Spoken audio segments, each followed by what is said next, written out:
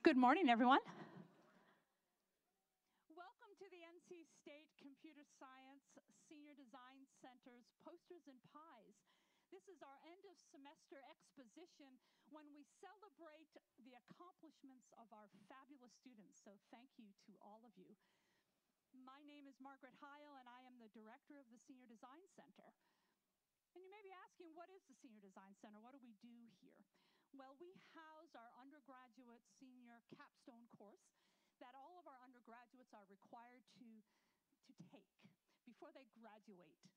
So what they do in this course is they receive a problem statement from sponsors on the first day of class.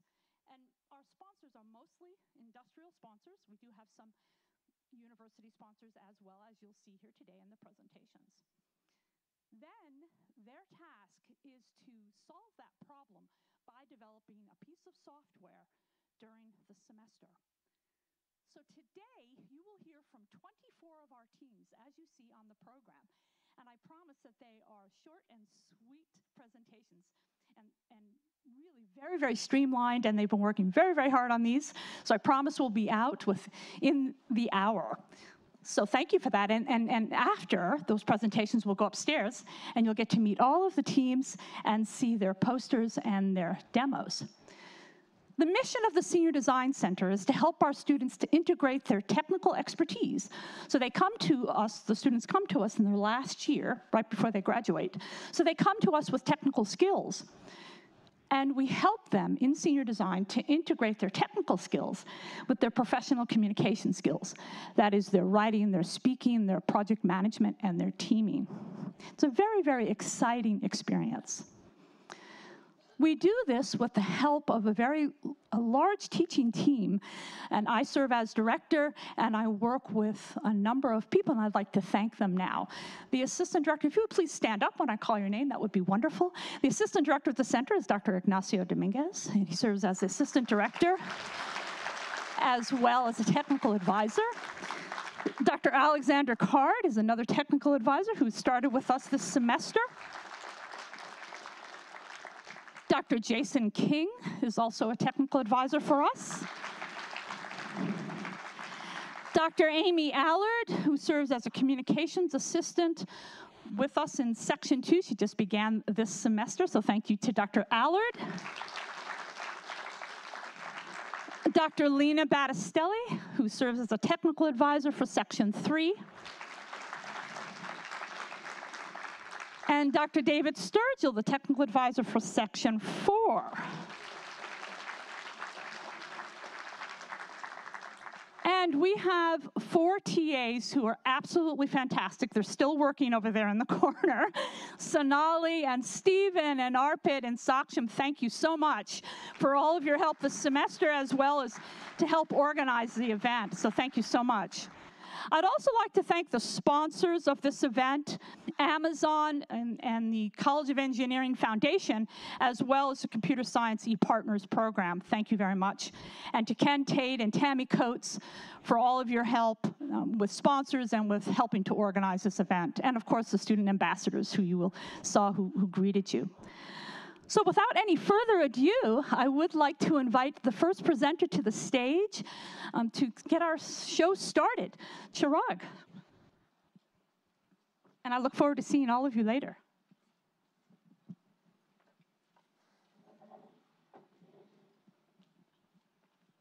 Thank you, Ms. Heil.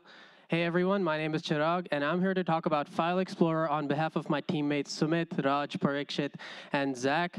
Quick shout out to our sponsors, the North Carolina Division of Parks and Recreation. I think we have John, Josh, and Cole here with us today. Thank you so much for coming out. Your support means a lot to us. Let me introduce our application with an example scenario. There's a new hire at NCDPR. His name is Jim. And his boss asks him for a rundown of all of his clients. Jim has no idea what a rundown is. So he tries to find a past example of one using an existing application at the NCDPR called the e-file. He doesn't really know what these terms mean. He hits search anyway, but he can't find the file, and instead he sees the SQL query that is of no relevance to him. He tries to use another app at the NCDPR to find this file and gets the same result. So Jim still does not know what a rundown is, and his job depends on it. So he goes to John, the database manager at NCDPR, and John has had to do this for a lot of new hires before, and he does not want to once again manually search through the database. So he comes to us folks at the Senior Design Center, and what do we do for him? We build File Explorer with an X because we're innovative that way. And what File Explorer does is it takes these 3 slightly different file management applications that are a little outdated and hard to use, and it combines them into one modern application, which simplifies the search interface and then streamlines the organizational metadata related to files. So when Jim wants to look for a rundown, all he has to do is enter a keyword, select some filters, and voila, he has his rundown. Now, how does our application work? There's an Nginx reverse proxy that sits between the user and the front end, which is written in React.js. The front end takes the info from the user, which is usually files and related metadata, and passes it to the back end, which is written in Slim PHP. And this is where all the logic lies for uploading, searching, and downloading files. And this back end persists these files in an AWS S3 bucket, and then stores references to them in our own MariaDB database, along with the additional metadata that we talked about. Then there's the legacy system that has always existed and will continue to function off of the same database so that both our systems can run in parallel with each other. Unfortunately, that's all the time I have for now, but if you want to know more about our application or if you want to know what a rundown is, please come check us out upstairs. Thank you so much. I'll hand it off to Allison from the other NC Parks team.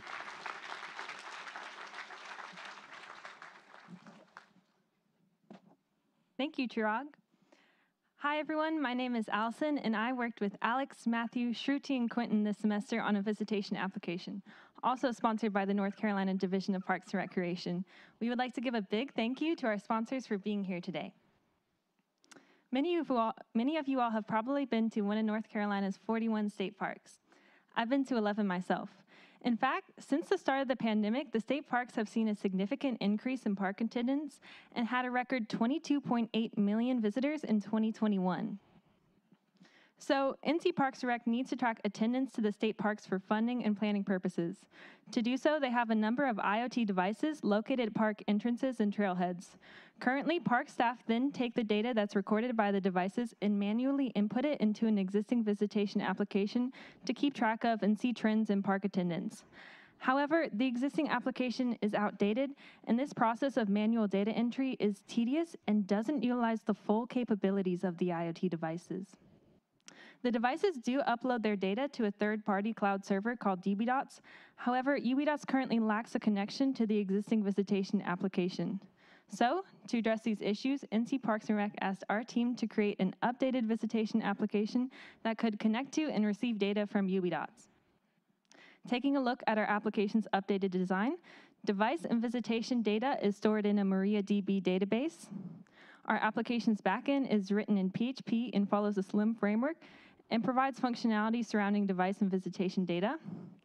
And our application's frontend is written in React.js and uses the Apex Charts library to display a dashboard of visitation data trends.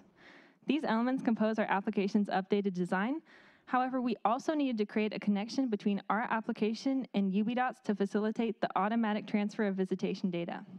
So, to do that, our team created a webhook that's hosted on the UBDots server and listens for devices to upload their data to UBDots hourly. When this happens, it will call an event that will trigger an event to call a post request to our application's API endpoints, sending the visitation data in a JSON object for our application to handle. If you'd like to see our visitation dashboard and the rest of our application, then come take a hike upstairs. Next up is Taha.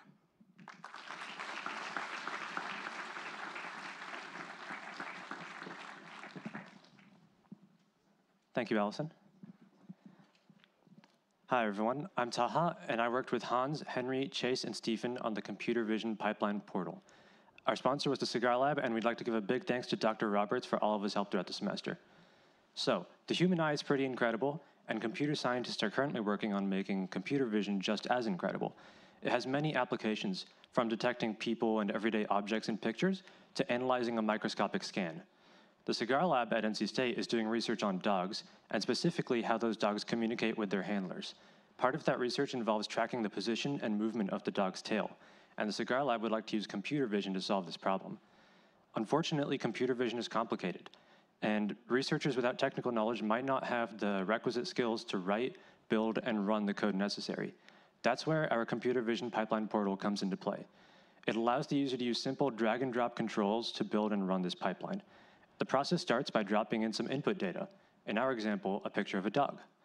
Next, the user can drop in a pre-processing step. Maybe they want to convert the picture to black and white. Finally, they drop in a step that runs a vision model.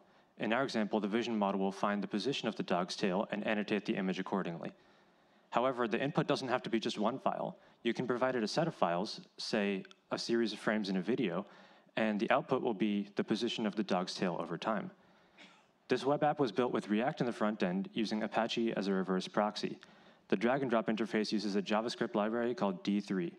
In the back end, we're using Django and Python to handle HTTP requests, as well as MariaDB for our database and Minio for file storage. Minio is S3 compatible, so we can easily modify this to store the files in the cloud rather than locally. And the final component of our app is the task manager, Celery. Celery will spin up a Docker container for every step in the pipeline, run the code in that container, and then return the results to the back end. Now, the Cigar Lab can better understand the dogs that they research, and if you want to check out our pipeline, check out our demo upstairs. Thanks for your time, and I'd like to turn it over to Brendan now.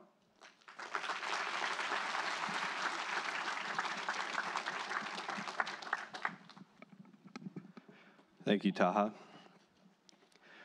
Ahoy, mateys. My name is Brendan, and I'll be your presenter for today. There I am up there.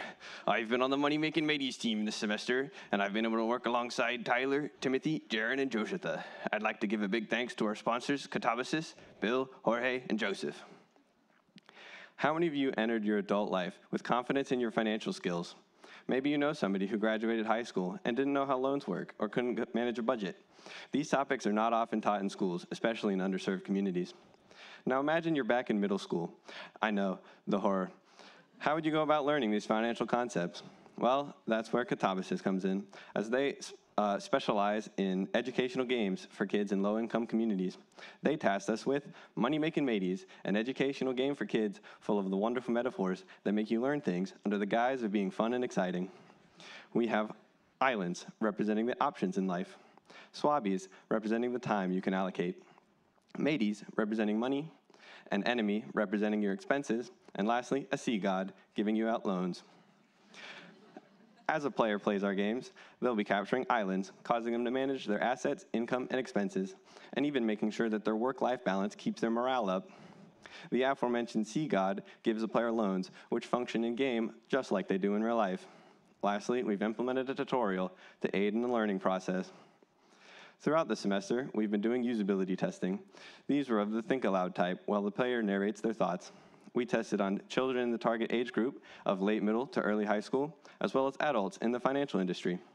As this is an educational game, it was vital that our game was intuitive, easy to use, and most importantly, that those financial concepts came across. Through this testing, we found out our game had visibility issues, so we improved the user interface. Players were reporting that it was unclear when expenses were happening, so we added pop-ups. Lastly, those financial concepts just weren't coming across, so we've implemented that tutorial to smooth out that process. Thank you for listening. If you'd like to check out our demo, come on upstairs. Once again, thank you to Katabasis, and now I'll hand it over to Samantha.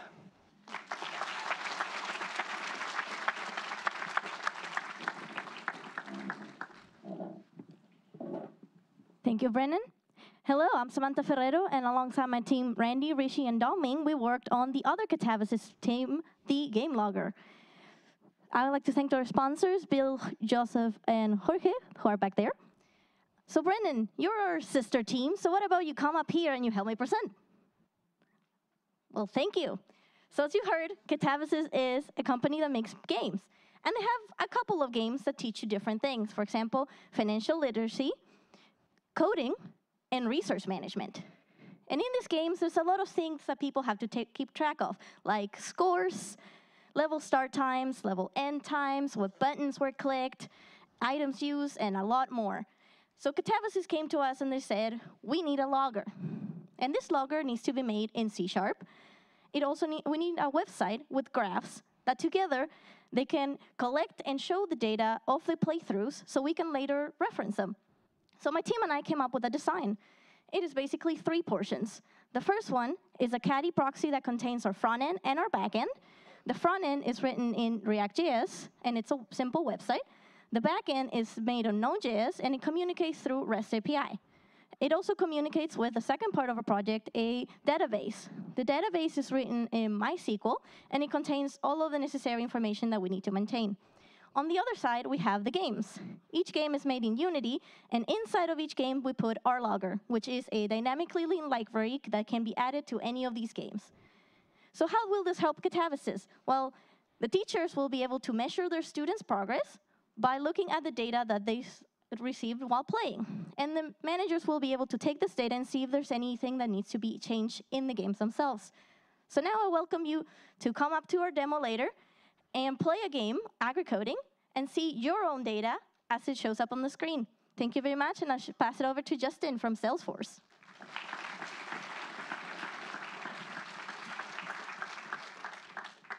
Thank you, Samantha.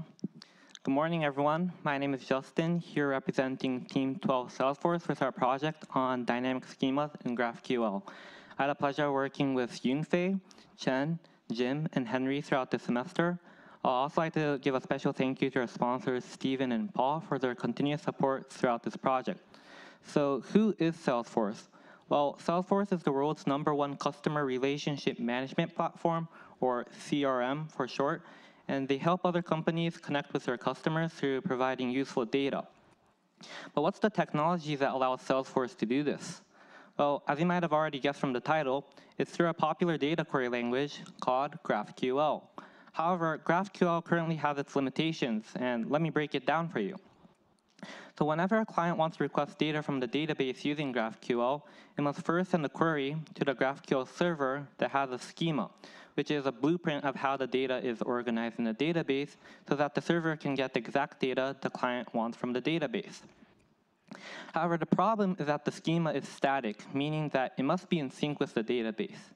So whenever the database gets updated, the schema must also be updated and be redistributed to the client. Now, this is not problematic for just one or few clients, but in the real world, Salesforce has millions of clients, so this redistribution is too costly and time-consuming. So this is where we come in. Our goal for this project was to implement a dynamic type schema that can be used to represent different types of data so that whenever the database gets updated, there is no need for the schema to be updated and be redistributed to the client.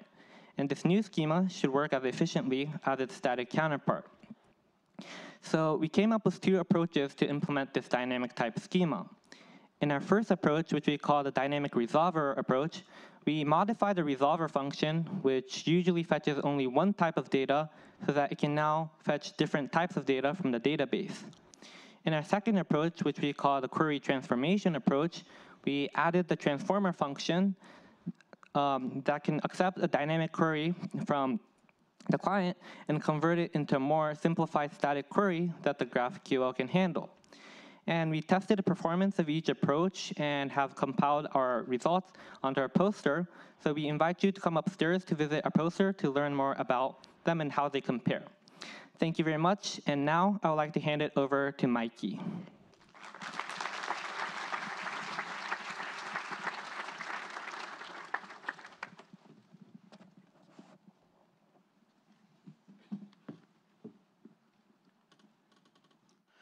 All right. Hi, everyone. Thank you, Justin. My name is Mikey Donahue, and I'm representing Team 13 SAS1 with the Optimal EV Charger Placement Project. So before we get started, I'd like to take a moment to thank my teammates David, Zach, Joel, and Jay for the awesome hard work they've put in this semester. And I'd also like to thank our sponsors from SAS for giving us fantastic feedback each week. We really couldn't have done it without them. So with that in mind, let's get right into it. So North Carolina has a problem. You see, in the more urban areas like Raleigh, EV charger density is super high. But if you go to the more rural or ex-urban regions of North Carolina, that EV charger density drops off tremendously, which makes sense, but it poses a problem for increasing EV adoption. So SAS decided to partner up with energy utilities like Duke Energy and come up with a solution for this. They said that if we can increase the access to EV chargers across the state, we can then increase EV adoption itself, which is great. That's the end goal here. with this in mind, SAS gave us a problem statement. Basically, they told us to make an application that allows a user to look at a map of the road network of North Carolina and find the best road segments to put EV chargers on. In response, we came up with a high-level design to address this. Our vision was, if you're a user that wants to use this application, you're going to go to our website, whose front end will present you with a map and some report generating capability. When you go to generate this report, the front end is going to send an API request to the back end. The back end is going to take a look at this API request and take out some details from it and get road data from a MySQL database.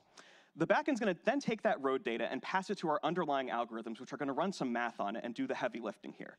From there, it's going to return the best road segments in North Carolina to the end user so they can see it nice and neatly on the map. So that's all fine and good, but I want to take a moment to talk about these algorithms here because they really were the meat of this project. So we came up with a discrete approach to this problem. Basically what we do is we take the road network of North Carolina and then we turn it into a graph where each vertex represents a road segment and each edge represents the connectivity between that and the other road segments. From there, we assign each vertex a score. Now, this score encompasses a lot of things. Basically, just numerical values of the features of that vertex and the other features of the other road segments in the road network. From there, we take the top end scores and return them to the end user so they can see the best road segments in North Carolina.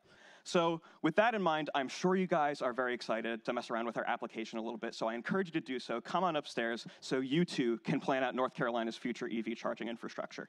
Thank you. And up next is Michael.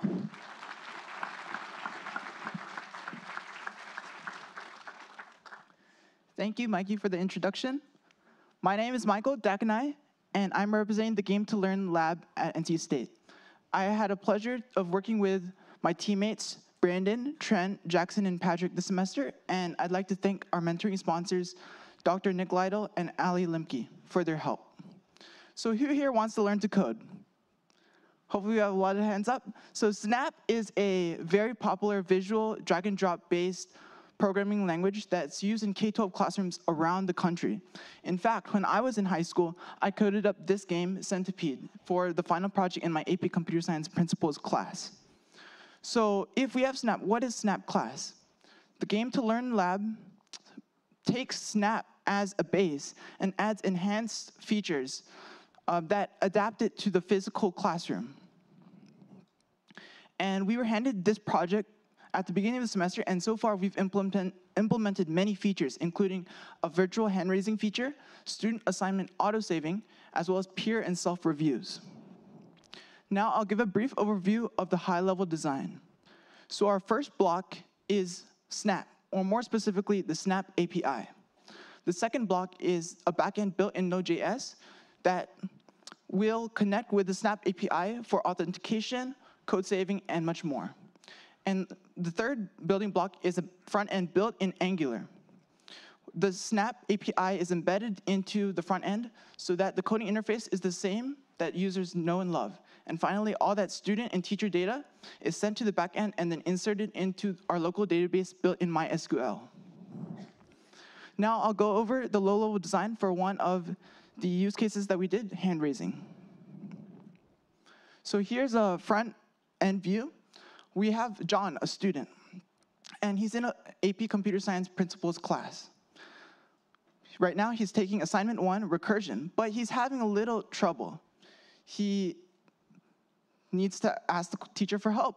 So on the assignment page, there's a hand icon, and he clicks that, which adds him to the help queue. Now he's second in line. The teacher view then checks the help queue. If it's changed, it will update the teacher's page, and now that will alert the teacher with a ding. Thank you so much for watching this presentation. Please visit upstairs, and I'd like to pass it on to Joe. Thank you so much, Michael. That was fantastic. Hello, my name is Joseph Anderson, and I'll be representing the Laboratory for Analytic Sciences, along with Daniel, Alon, Simon, and Kaylee. And I'd also like to thank our sponsors. They've been absolutely fantastic to work with. So before I begin in full, I'd like to open up the topic about how machines learn. Look, oh my gosh, I didn't realize this was actually going to come up. My clicker can quickly work through this. I hate all these stupid traffic questions. Hurry, hurry, hurry. We're good? Okay, so before I was rudely interrupted, I was just about to open up the topic about how machines learn, and funny enough, you actually just witnessed it. Machines learn by digesting large quantities of human-verified answers to abstract concepts, so they can pick up on things like pattern recognition. Okay, great, so all those surveys we do actually mean something. But what about when we need to ask more complicated questions than a CAPTCHA could answer? For that, LAS introduces their own program, Infinity Pool. And with it, we can send more complicated surveys to human-employed labelers. These surveys can include questions like draw boxes around specific parts of the images. Okay, great, that's much better for machine learning, but we come into a problem when a human is handed a job that's just honestly way too tedious for them. When that happens, it can just cause the human to phone in their answers and lead to lower quality data, and it's just a bad time for everybody involved. Nobody wants to do this. So to fix this, LAS commissioned us, and our solution to this is to take the human out of the direct workflow and instead put in pre-existing AI. Now, they may not be perfect, but they can do a pretty good job at getting a mostly correct answer to these tedious questions, and then it's just the human's job to correct it wherever they're wrong or pass it off if it's correct. So let's take a look at the program workflow. This is what we were originally handed, and here are our new changes supporting that AI feedback. And lastly, here are some of the technologies that help support this. So to start, a project manager is going to create a brand new survey and decide which questions they want to send with it. They'll then bulk load all of the data associated with each question, but now we're sending those questions and their data to new external AI, who will then, for each piece of data, give their best approximate answer to it, which is then returned to the original program, and the entire survey is stored in the database until a human is ready to assess it. And when they are ready to assess it, the surveys they are sent already feature the partially correct AI answers, and it's their job to just correct it wherever it's mistaken, and then that final human feedback is stored back in the database as final answers. Now, if you'd like to see this, we encourage you to come upstairs where we have an AI answering the age-old question, is it a chihuahua or a muffin? It's hilarious to look at, and I'm sure you'll get a kick out of it. But thank you so much for listening. And now here's Ben.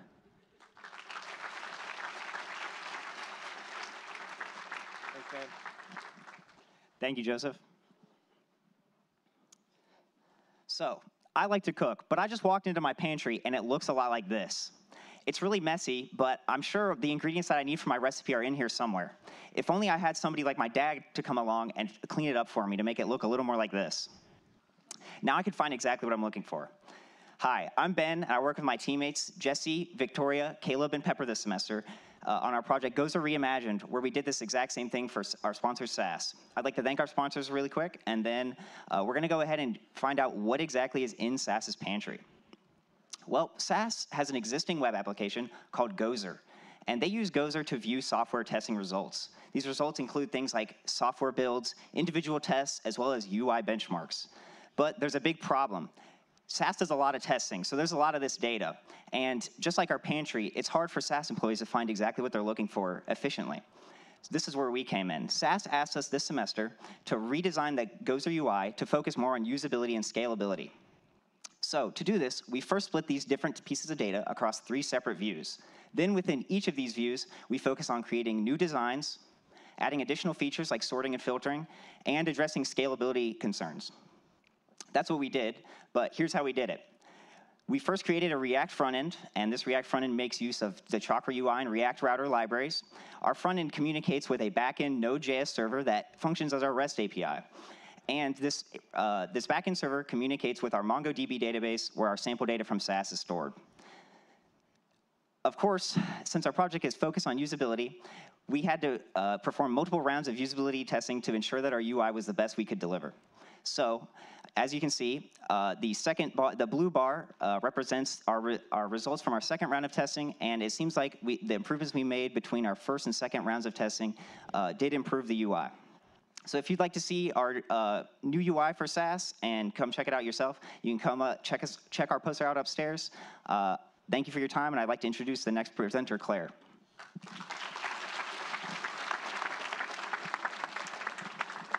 Thank you, Ben.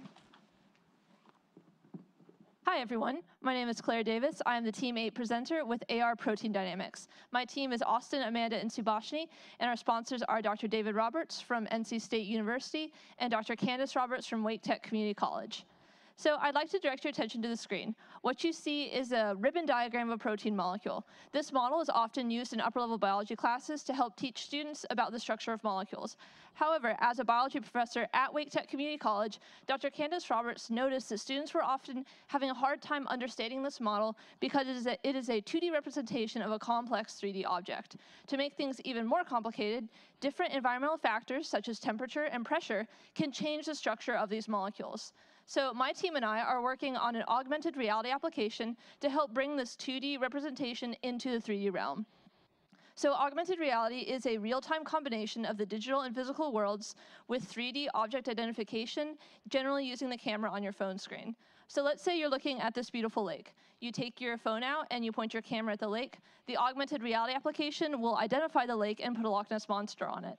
Another real-life example of this is Pokemon Go. So let's talk some more about our application. We have 3 different user types: students, instructors, and admin. Students are able to view the molecules in the augmented reality view. Instructors can manage the molecules and environmental factors, as well as define lesson plans for the students to follow along in, and the admin are responsible for managing the users. To go into some more detail, we have a React front end that sends requests through an Nginx reverse proxy to our Spring Boot backend that's written in Java. This backend then sends the request to a MySQL server, which packages the requested objects and sends them back up through to the front end. All of these applications are written inside Docker containers for scalability and ease of development. So come see our poster if you want to explore our AR view. Come see molecules come alive on your own phone, and follow along in an instructor-defined lesson plan. I'd like to thank the sponsors and the teaching staff for their time, or for their support, you all for your time. And up next is Neil.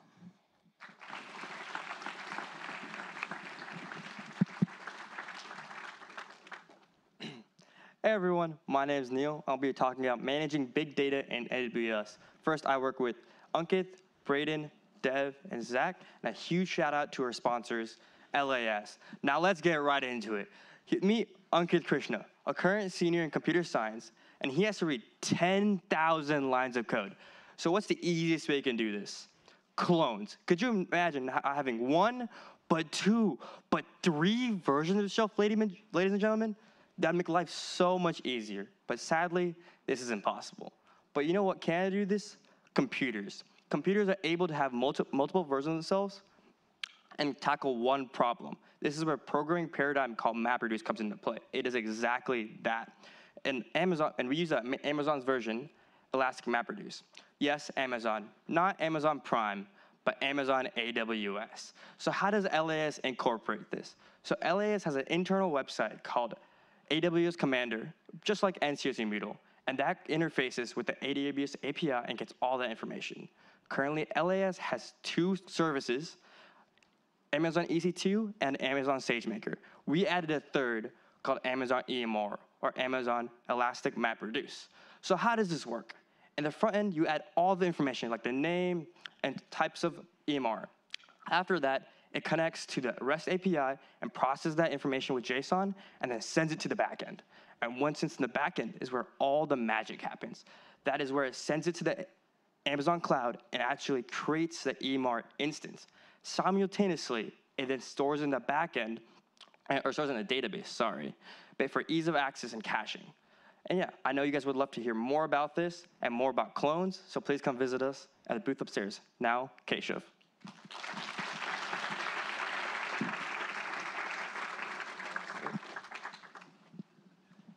Thank you, Neil. Hey everyone, my name is Keshav Sridhar, and I'm on team 4 along with Revant, Jack, Mohammed, and Vin. This semester we worked on a poultry blood work reporting tool for the College of Veterinary Medicine and Department of Computer Science. I want to give a huge thank you to our sponsors, Dr. Crespo and Dr. Roberts, for their help throughout the semester. The College of Veterinary Medicine collects blood work samples from their flocks of chickens and turkeys across multiple farms, and using this data, they calculate healthy ranges which serve as expected intervals for each of their blood work analytes. For example, a young male healthy chicken should have a blood glucose level between 180 and 350. They can perform diagnostic samples on chickens whose health is unknown and compare this data to the healthy ranges to determine whether the chicken is healthy or not. The current process the college uses to do this involves manually entering data into an Access database, executing queries to export the data to Excel, and running Excel macros to calculate the healthy ranges. This process is time-intensive, prone to human error, and lacks inter-organization collaboration. Our solution is a web application which serves as a one-stop shop for poultry blood work input, analysis, validation, and organization management. Data collectors can input blood work samples into the system, which must be validated by a supervisor in their organization. The system also calculates healthy ranges for each bird's species, gender, and age group. PDF reports can also be generated for samples to see how the data stacks up against the healthy ranges. The benefits of our application include reduced human error and reduced human work time, and inter-organization collaboration also allows for more blood work samples to be aggregated into our system, which creates more accurate and narrow healthy ranges that can be shared across organizations. Now let's talk about our system architecture, which was inherited from a team last semester. We are using a React JavaScript front end and a Python backend. The backend uses the Flask API framework and a SQL Alchemy ORM to communicate with the MySQL database. The Nginx reverse proxy is used to facilitate communication between the user, front end, and backend. Each component in our design is hosted in a Docker container. This semester, we worked on low-level design changes, such as redesigning the database schema, designing new API endpoints, and redesigning old API endpoints. Please come see us upstairs to try out our demo and perform some poultry blood work analysis. Thank you. And now I'm going to hand it off to Matthew. Hey, thank you, Keisha. Hello, folks. My name is Matthew, and I'm representing Team 9 GeoQuake. My teammates are Benson, Sean, Alex, and Neil, and I'd like to give a special thanks to our sponsor, Dr. Ashley Cabas from GeoQuake. And so, when I was a child, I was cute and I was active. I liked to climb on everything: trees, shelves, fences, you name it. And as I grew up, older, I didn't stop climbing. I just climbed on other things, specifically rock climbing. Now, rock climbing is a very technical sport that requires a lot of support and equipment. And unfortunately, for a beginner like me, it's kind of hard to figure out what you need exactly. Now, fortunately, there's a great community of experienced rock climbers who can share their knowledge and know-how with beginners like me. Unfortunately, not everybody benefits from this community. In South America, they experience a disproportionate amount of seismic activity, and yet Hispanics and Latins only make up to 8% of the STEM workforce. Our sponsor, Dr. Ashley Cabas, decided to do something about this through our communication web platform, Escala, or the Earthquake Engineering and Seismology Community Alliance in Latin America. Now, Escala means to climb, and through our web platform, we hope to bring the community of earthquake engineers to a new level. Now, we are the phase 2 implementation of our project. In phase 2, we worked on community pages, listserv functionalities, filter member searches, Twitter feeds, as well as computer translation for content. Our design uses WordPress and PHP for the front end, as well as the back end. And in our back end, we have third-party plugins to cover some of our functionalities, as well as some custom plugins we wrote to cover ones that weren't covered by third parties. And all of our content is stored in our MySQL database.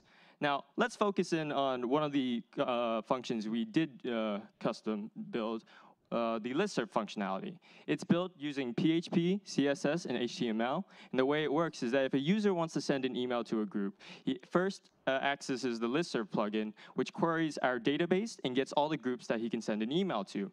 It returns the list of groups to the user, who selects the groups that he wants to send an email to, passes it back to the listserv plugin, which queries the database for the emails in those groups, and then passes it back to the user for them to write their email.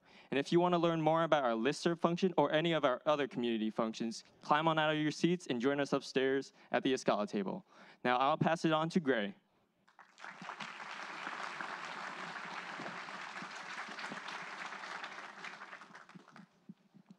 Thanks, Matthew. I'm going to start this off with a question. What if I gave you the completed code for a website and I asked you to put that website on the web so that if I typed in a web address, it would come up on my screen? Where would you even start when trying to figure out how to do something like that? And how long do you think it would take you?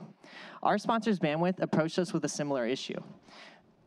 Bandwidth is a Raleigh-based company that makes programmable interfaces for different types of communication, like automated messaging and even emergency services. Their developers were deploying code to AWS or Amazon Web Services. The problem with this is that AWS is an immensely complicated service, and not all developers have the required knowledge or certifications to properly understand and utilize the service. This could lead to both productivity drains and security vulnerabilities for Bandwidth. This past semester, along with my teammates, Joey, Jacob, and Mikey, we created a solution to this issue that we call Hermes. I'd also like to extend a big thanks to our sponsors for all the help that they gave us this previous semester. The idea behind Hermes was to create a drag-and-drop user interface that would abstract away real AWS elements like EC2 and RDS and replace them with easy-to-understand blocks like web server and database. We'd also abstract away the connections between these elements and replace it with easy-to-understand edges that could be dragged between blocks. In this way, Bandwidth developers could create and configure entire web deployments without ever having to worry about the underlying AWS details. Behind the scenes, the Bandwidth developer would be interacting with our front end, which would allow them to both save diagrams to their local computer and also load previously created diagrams into our UI. Once they're happy with their configuration, they can hit the export button, which would send their diagram over to the backend. Once at the backend, that diagram would be validated and then converted into an executable script that would be returned back to the user. When the user executes this script, all of the elements that they created and configured in our user interface will be deployed to the real AWS cloud. If you'd like to play around and make your own configurations or just learn more about how this all works, feel free to visit us at our poster. Thank you, and now here's Makedo.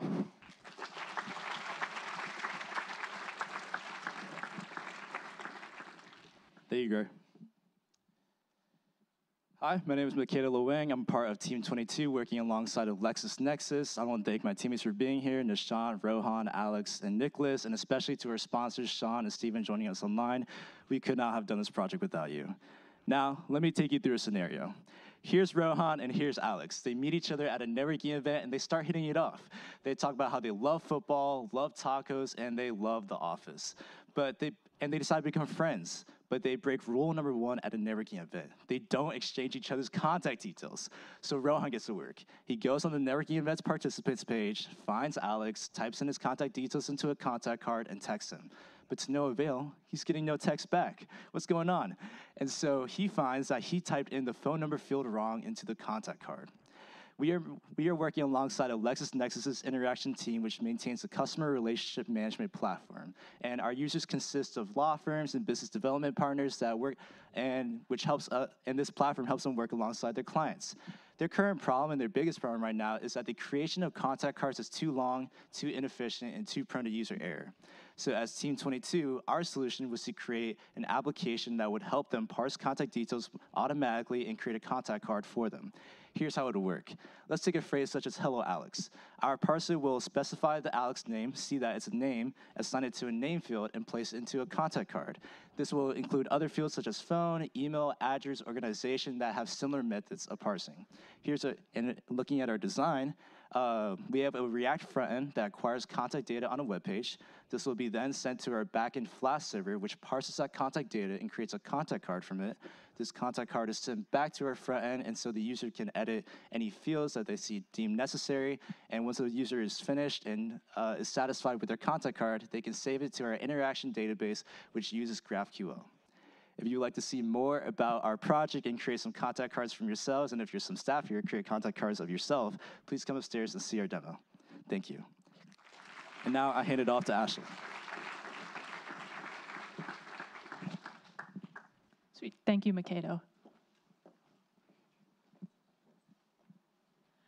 My name is Ashlyn Chapman, and this semester I built a real-time telemetry dashboard with my teammates Ian, Cameron, and Olivia. Big thanks to our sponsors Justin and Axel and Dr. Dominguez for your guidance throughout this semester.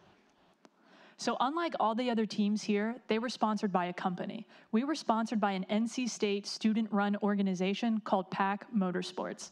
Now this is a club where students get together every year and build a Formula SAE race car from scratch, and then they race it. This past year they placed 6th, and the year before they placed 2nd nationally. So how do they build a car that looks this good and performs so well? Well, a big part of it comes down to getting real-time data from the car components. This is crucial when they're designing and building to make sure the components are all aligned perfectly. And this is also important when they're racing. So the crew can focus on the performance of the car and the driver can focus on the racetrack. Unfortunately, Pack Motorsports faces two main issues with their out-of-the-box visualization tools, the first of which being a slow refresh rate and the second being a lack of customization. So there's a serious delay between when the car generates data and when the users can visualize that data on their laptops. The second thing is they're collecting various types of data from their car components, but they don't have the tools to be able to see the data. For instance, they have all the GPS locations of the car, but they can't even see the car on the racetrack. To address these issues, we decided to build a solution from the ground up. First thing we focused on was getting the data from the car. We used Mosquito, an MQTT broker, to get the raw data and format it in something our system could use. Then we used Telegraph to store this data in InfluxDB, our real-time database, and also to send the data to our WebSocket server. Now this is part of our push architecture, so as soon as a new piece of data is accessible, it's immediately sent to our front end. Our front end, our visualization dashboard, is built using React.js for the web components and Plotly for our visualization tools. Additionally, we built a REST API server using Flask, and this handles the user configuration files so multiple users can all have their own customized dashboard. The final aspect of this project is that only one Pack Motorsports crew member needs to run it at a time. Everyone else can simply connect over Wi-Fi and have access to all of the data. So if you have any questions on how Pack Motorsports build a race car each year, how we handle real-time telemetry data, or you want to build your own dashboard, come visit us to the far left upstairs. Next up is Kevin.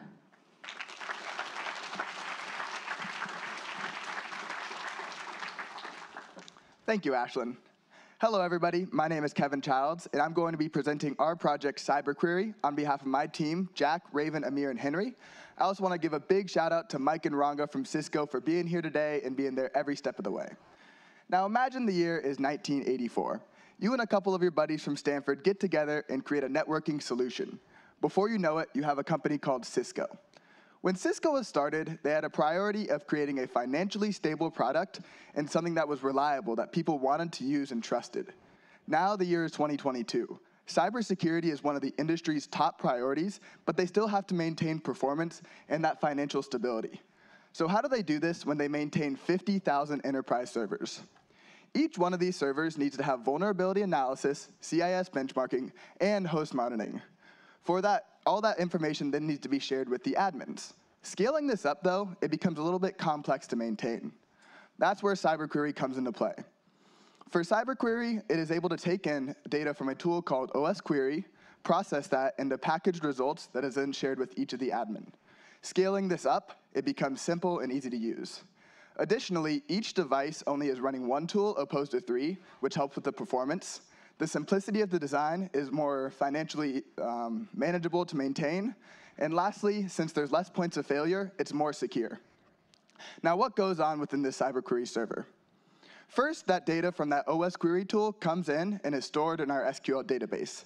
Then select information is pulled out and processed into a software bill of materials through our Siphon tool. Then that SBOM is passed into Gripe, which creates vulnerability analysis reports that are shared back with the database. On the other end, we have our CIS benchmarking. Similarly, select information is pulled out, processed into a report, and sent back into the database. Finally, all of this can be viewed via our front end. If you want to see that front end, see our Raspberry Pi server setup, and see how we're going to turn this into an open source project, I invite you to come upstairs after these presentations and check out the blue poster. Now I'm going to pass it off to Jack.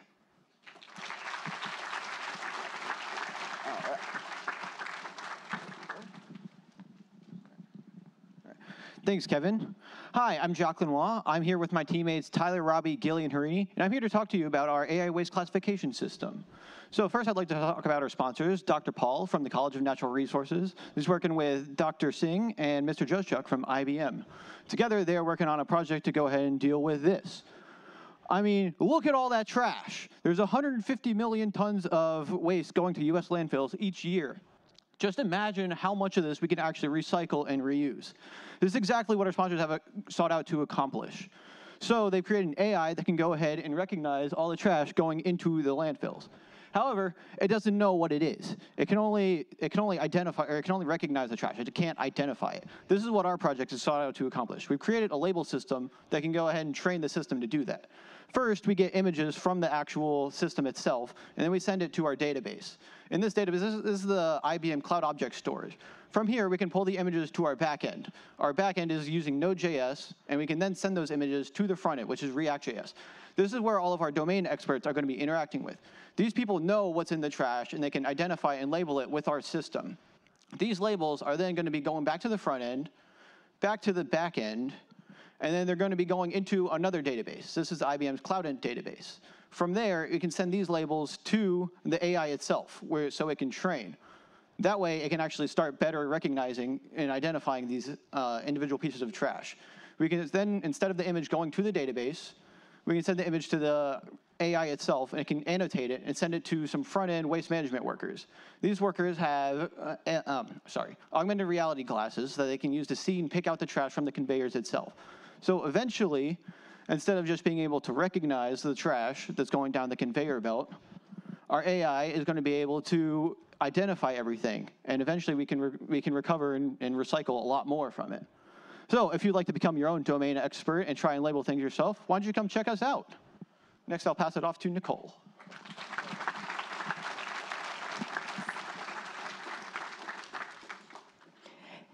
Thanks, Jack. Hey, everyone. I'm Nicole, and along with my teammates, Lily, Danny, Christian, and Pravo, this semester, we've been working with Positive Hire. Thank you to our sponsors, Michelle, Haley, and Arthur. We've been working with them this semester on our analytics dashboard, pH Balanced. At the beginning of the semester, our sponsors gave us HR data, a lot of HR data. But this doesn't show us the things that we need to see from this data. It doesn't show us that in the STEM workforce, only 34% of employees are women.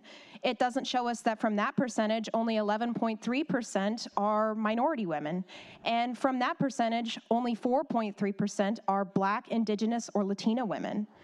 It also doesn't show us that of these women in STEM, 56% are choosing to leave their careers in the middle of it. And this is a problem. We need to find ways to retain these experienced professionals, and companies aren't sure how to do that. So how do we? Well, part of the solution is our analytics dashboard, pH Balanced. pH Balanced uses representation, hiring, retention, and attrition data in order to generate charts that companies can then use to identify areas that they need to improve to keep these women. So how exactly does it work? Well, a company has employee records, lots of employee records. These employee records are put into a database, and from that database, we generate data that is used to generate charts. I'm going to introduce you to one of our sponsors, Michelle. Hi, Michelle. She would like to view a hiring chart for a company that she's working with. So she's going to go to our front-end application, which is built with React, Bootstrap, and Google Charts. That front-end application is going to interact with the back-end application, which includes the chart and employee services and the associated objects. That backend is going to send a request to our SQL database, which is hosted in AWS, and the database is going to return the requested data. The backend will convert it into what the front end needs to create and show the chart. So if you're interested in seeing some data trends for yourself, come see us upstairs. And I'm going to pass off to Micah now.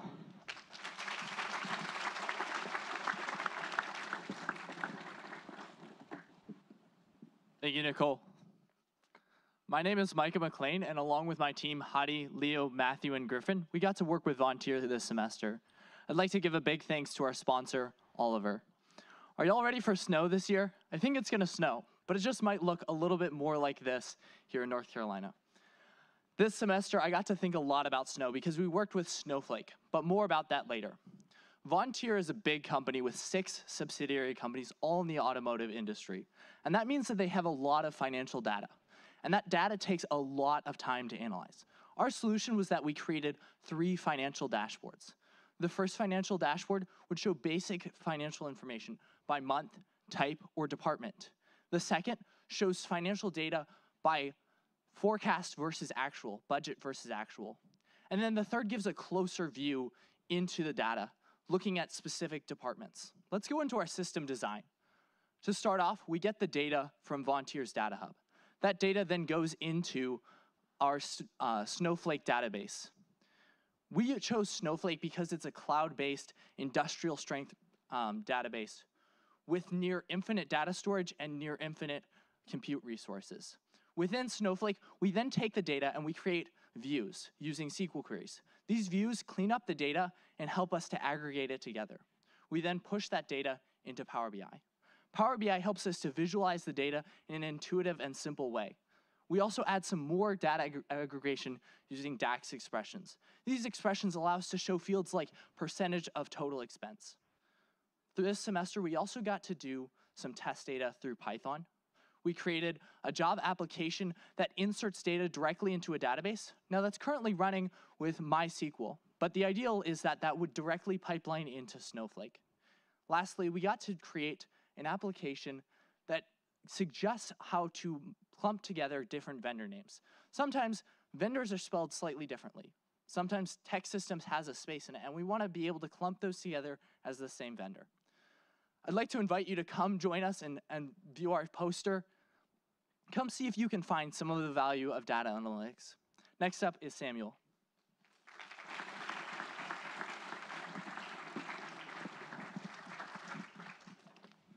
Thank you, Micah. Hi, everybody. My name is Samuel Blythe. I'll be representing the NetApp team today. I worked with Andreas, Evan, Matthew, and Jacob this semester, and I'd like to thank our sponsors, Randall Everhart, Chris Goucher, and Adam Haywood from NetApp for being here today. So let me tell you a little bit about NetApp. NetApp is a cloud storage provider, so clients pay them to use their data centers and services to host and manage their data. And there's a lot going on inside these data centers. For one, there's a lot of network traffic. You'll see speeds up to 100 gigabits per second. And for two, there's a service they provide called disaster recovery, where if a data center in Charlotte fails, for instance, they can fall back to a data center in Raleigh automatically. Now, so NetApp's software developers need to make sure that the software they deploy to these data centers can handle the high speeds and the long distance communication before deploying it. So how can they do this? What if there were a way that they could deploy connect two computers on a line and somewhere in the middle simulate a real-world network with artificial packet loss and delay, something that happens in a real-world network? Well, how would we build this? Let me introduce you to SPADE, the Super Performance Accelerated Distance Emulator. This is what we worked on this semester. So we were approached by NetApp. We were given computers that looked like this one, and they asked us to deploy a software suite that they could use to emulate the characteristics of a real network and test their software before deploying. So I'm going to break this down for you and show how it works. This box represents the computer you just saw. It's got a 100 gigabit network card. On one port, we're going to have a traffic generator. On the other port, we'll have a receiver. You can think of these as the two computers that the developer is testing the software with. Running on our SPADE machine, we have the network emulation software called DMU, which interfaces with a network driver to pull data packets from one port, apply the artificial delay and loss that simulate a real network, and put those packets out on the other port. So that accomplishes the network emulation, but we also developed an API that runs on the server that can interface with DMU to monitor and control it while it's running. And we developed a containerized GUI that NetApp software testers can use remotely to interface with the system. So if you'd like to learn more about how the API or GUI were developed, or if you'd like to see the performance testing and results, then come see us upstairs. We'll be giving away sunglasses. So hope to see you there. Thank you. I'll pass it off to Austin.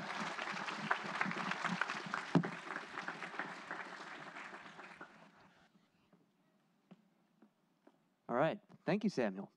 Hello, everyone.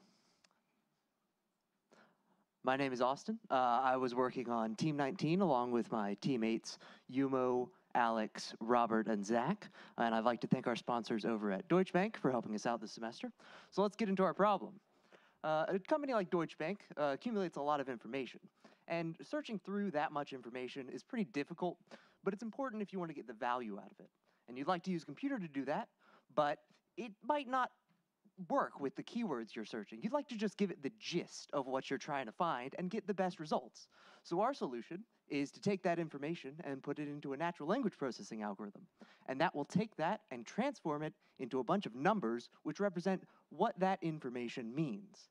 And once we accumulate a big list of all of these numbers, we can very easily compare them to a number representation of what the user is looking for and find the closest results in meaning.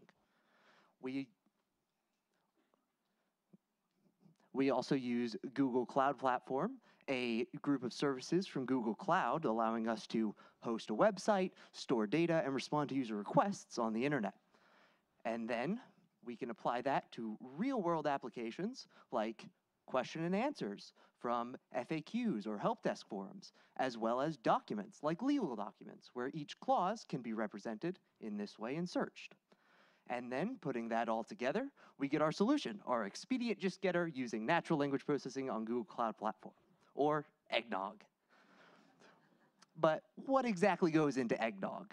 Rather than milk or eggs, our users come to our React front-end webpage where they can make requests to our Python backend, which will pull in all of the data from cloud storage and send it over to our natural language processing, which will transform that into meaning that puts into a big list from Facebook called FICE, and that will very quickly be able to search through those results and return the best ones to the user. And of course, this is all hosted on Google Cloud Platform. So now that you know what goes into it, come try our eggnog. Cheers. And now I'll pass it off to Alexis.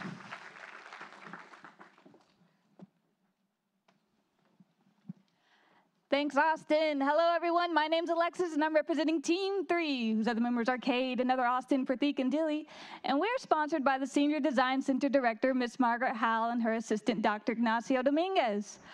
Oh, and hi, Mom. She didn't think I'd do that. And she definitely didn't think I'd be up here talking to you about calendars today. I mean, we all know what they are. They're that thing that kind of keeps life together. But you don't think I'm qualified to be talking to you about life? Oh, no, that's too much work. Austin, go ahead and narrow this down. Austin, what part of too much work don't you understand? Oh, now this, I can get behind this, because this isn't even my job. It's her job.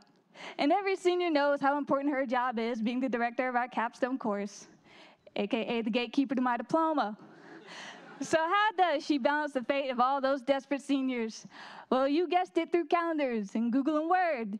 But what you don't know is that for every single semester, for every single section, for every single event, she has to manually enter a date, time, location, description, and God forbid she makes a mistake. I mean, she's about to catch a felony with all this time she's killed.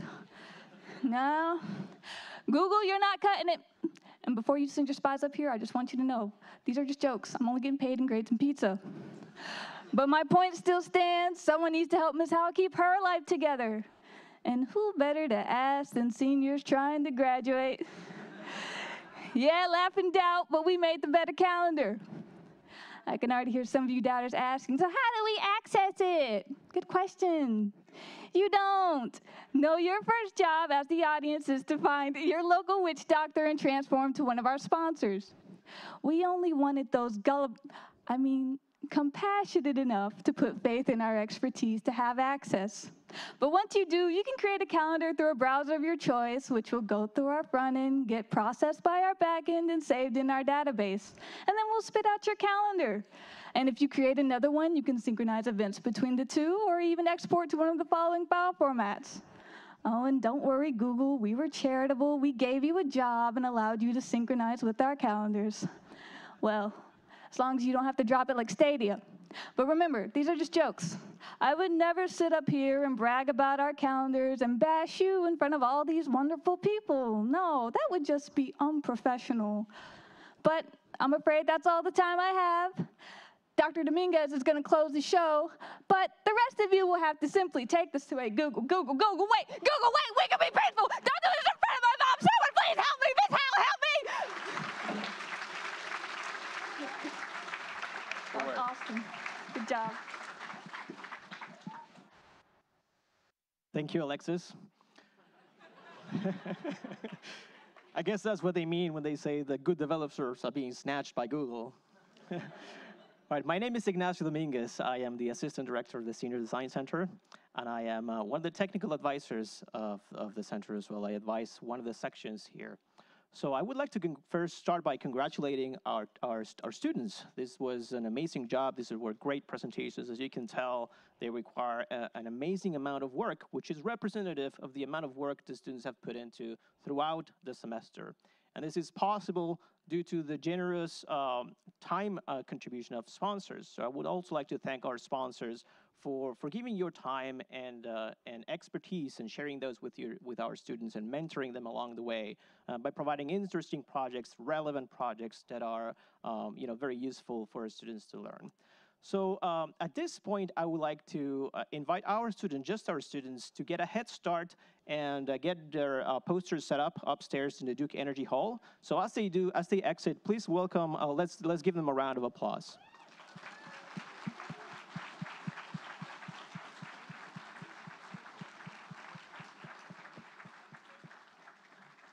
So as students are heading out, I would like to also thank the sponsors of this event, Amazon, the CSC ePartners program, and also the NC State Engineering Foundation for their support and sponsoring this event.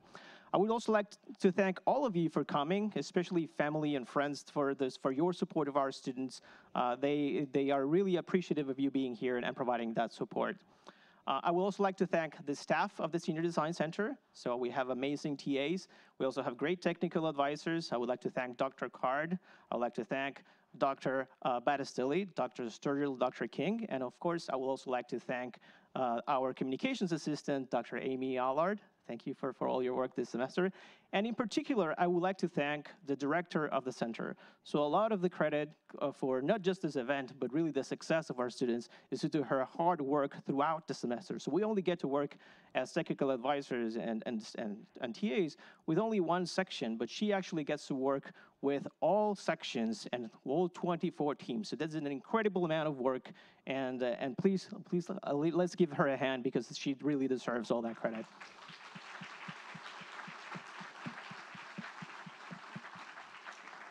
All right, so this is only half of the event. The second half is going to happen upstairs in the Duke Energy Hall. So please join me upstairs. You can exit and go up the yellow stairs to the left, or you can also take the elevators further to the left.